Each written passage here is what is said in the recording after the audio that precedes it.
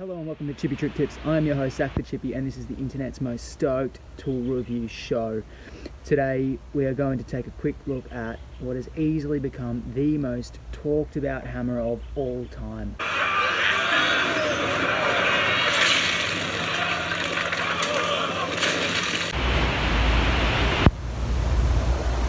Now, imagine what old mate could have got done if he had one of these. My pleasure to introduce to you all from the Martinez tool co the M1 framing hammer and its little brother the M4 fixing hammer.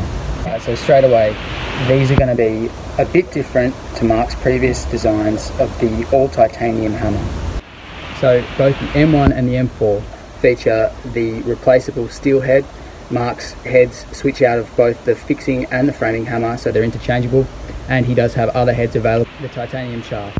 So when you go and stick a steel head on a titanium shaft, you're going to put all the weight of this hammer up top. The inertia and the power that you can generate because you've got such a light shaft, man, this thing really gets going. Both the M1 and the M4 feature the side nail puller. Now this bad boy is going to give you a greater fulcrum of motion, so from here all the way over, which is great for if you ever got to get into a tight space or there's an angled nail. Perfect. So it weighs exactly the same as Mark's previous all titanium designs. Using the steel head and putting all the weight up top is going to provide you with a greater inertia when you swing your hammer, making your work 100% more efficient. Frame up Mark's angled the face of the hammerhead.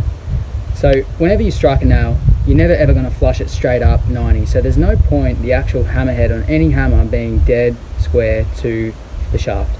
So that's where I found this has come in like huge, made such a massive difference. When you strike the nail, you get 100% of the force, the full contact of the face into that nail straight in. Like I said at the start, both the M1 and the M4 feature the replaceable heads. All you do is unscrew the nut at the back here, the head pops straight off, new head, straight on, done. Alright, so when we break down these hammers individually, we talk numbers. Right, the M1 is coming in at 15 ounces, which roughly equates to 425 grams. A direct comparison to that, in Australia, most guys are running the S-Swing 28 ounce framing hammer. 28 ounces, 793 grams. So you're asking me why titanium? I'm going to tell you because it's going to save you 368 grams every single step, every single swing of the day. You're doing a lot of overhead stuff, you're finishing some joists off, you're doing rafters, man, that's a big difference at the end of the day. Right, so I broke it down even further. Energy to move something in a gravitational field is given by the equation PE equals mgh.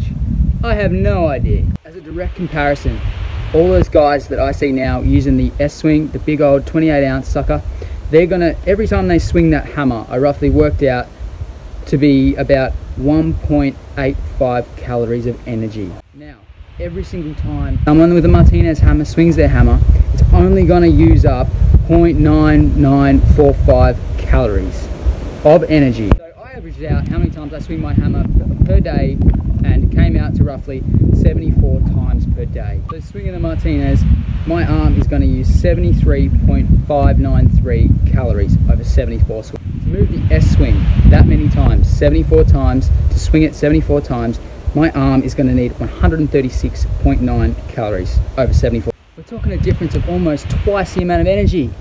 So if you've got more energy in your arm, you can swing the hammer for longer, you can swing it harder, you can swing it faster. I found it made a huge difference to the weight in my tool belt. Over an entire working week, that's 14.7 kilos. Over an entire year, that's 765.4 kilos.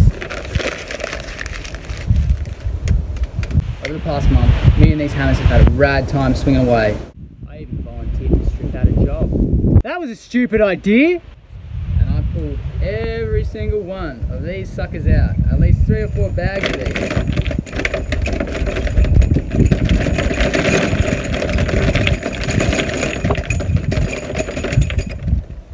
Just to test it, to make sure that they work. Yes, these diamond bags, you gotta get, they're sick. So I've been using the straight handled M1 and I've found that this is an absolute joy to swing. Because it is lighter through the stem, you can greatest speed through your swing. And then all of that weight up top, whenever it hits, whatever you're hitting, that's it. It is either in or it is moving. And I've been running the M4 with a curve grip, and wow, the curve grip, this is the way forward. I think I'm actually going to order an M1 curve grip because I liked it so much. I really love using this, especially with a square head up there to get into tight little corners, and that beautiful little toothpick back here. Just an awesome hammer to use. So light in the tool belt for fixing, running a mallet as well. It's like you're wearing nothing at all. So I had someone say to me the other day, "Dude, that's a girl's hammer. It only weighs about half of what mine does." So I just ran him through Newton's second law of motion real quick, which states that force is equal to mass times acceleration. So basically, because I can swing this way quicker than I can swing a 28-ounce hammer, I can generate more force. And because all of the weight of the hammer is up here, death to all nails. All in all, the Martinez M1 and M4 are absolutely awesome hammers. I highly recommend all carpenters, form workers, anyone that's doing a lot of swinging with this sucker. I cannot recommend it enough. I give this amazing piece of machinery 5 stars. And given that it's a tool that you use so much, you use it every day, you rely on it, it is definitely worth the investment. If you're currently using a Martinez hammer, please let us know your thoughts in the comments below. If you're actually thinking about buying a Martinez hammer and you have any questions, don't be afraid to ask. Peace out, keep it real.